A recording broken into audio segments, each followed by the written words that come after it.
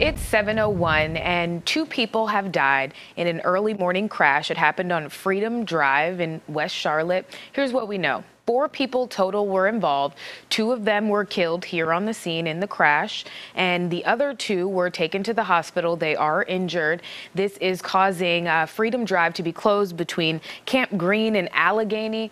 CMPD investigators are on the scene right now, and they probably will be for the remainder of the morning, judging from the way that that car looks. Wow, they are still there investigating. So in the meantime, what you need to know is Freedom Drive is closed between Camp Green and Allegheny. The best detour on the route for you is going to be Ashley Road. But if you're one of those people that takes Freedom Drive from 85 to go inbound, you're going to want to use Brookshire instead.